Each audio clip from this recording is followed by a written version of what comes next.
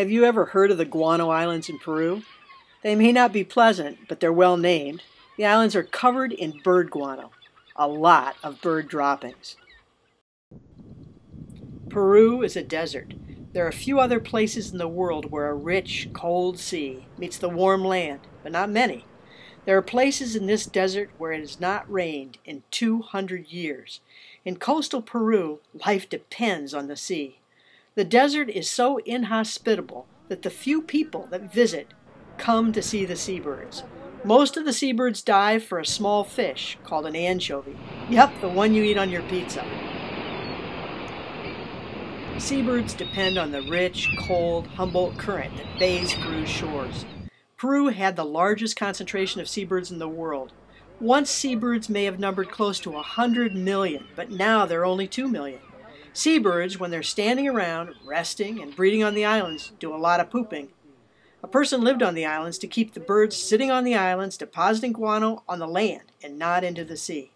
Guano deposits were hundreds of meters thick in places. Guano is so valuable, it was scraped down to the rock and used to nourish plants, gardens, and crops. Where there are fishers, there are fish. Peru fishes anchovy. Small boats bring in the anchovy and lots of other seafood. Much of it is sold at local, small markets, and the whole family is involved. There are octopi, and there are octopus, crabs, and tunicates that need to be bagged for sale. All the family helps to get the seafood ready for sale and enjoys being at the market. These crabs would rather be in the water than sitting out to be sold. Scallops show off their bright orange gonads and protest being out of the water. Snails are smashed to take them out of their shells so that people can eat them. Many of the fish are small and the perfect size for seabirds and hungry humans. These are little markets, but there's a huge world market for Peru's anchovy and other fish. Fish are kept alive and fresh until they are sold or frozen. Frozen seafood is trucked to Lima and exported around the world. Most of the anchovy ends up not frozen, but rendered into fish meal and not used for people. This one plant grinds up 1 million of the 4 million metric tons of anchovy harvested each year. Steam spews into the air, and white coats make sure the product is clean and is of high quality.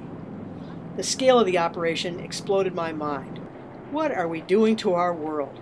The anchovies come in on a nearly endless conveyor belt.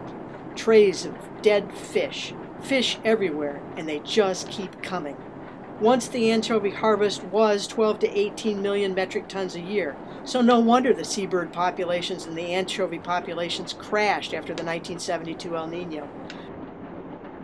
The seabirds have yet to recover. Recently, the government limited the anchovy harvest to 4 million metric tons a year and made the Guano Islands Peru's first marine national park. The 1 million metric tons of anchovy that become fish meal could be used a lot better. That's a lot of fish meal, a lot of money for a few people, and an endless conveyor belt of fish. Most anchovy landed becomes fish meal to feed chickens, pigs, and farm-raised salmon. What a waste for people and seabirds. Fish are moved, sliced, diced, ground, and dried. The omega-3 oils are extracted to be ingested by people in hopes that we can extend our life, keep healthy, and think better. The product is remarkably clean. Anchovy has little bycatch, but using it to make fish meal is a loss for the environment, for seabirds, and for people. There's beauty in the dock in the fish meal plant where the fish are unloaded.